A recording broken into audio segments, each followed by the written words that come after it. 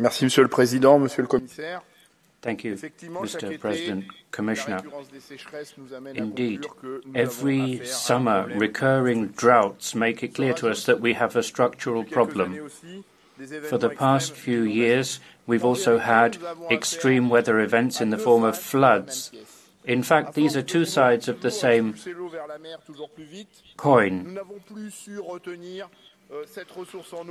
We're unable to hold back the water that is necessary for life on the planet.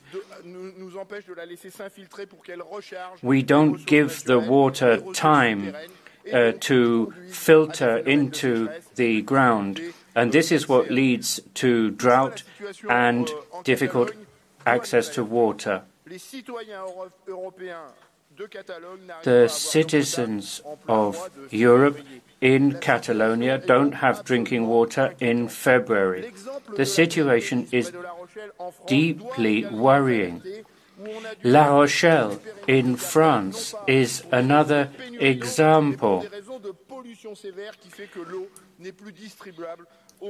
Water there cannot be distributed because it is polluted.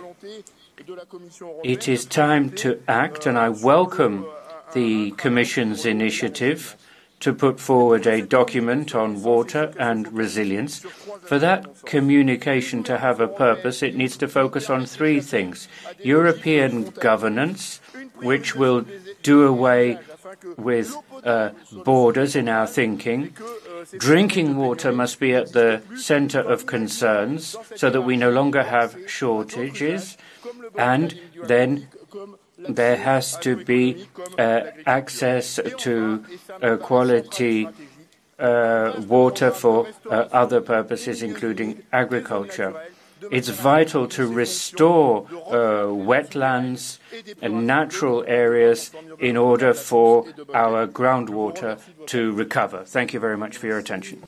Mr. Bruczynski, the floor is yours.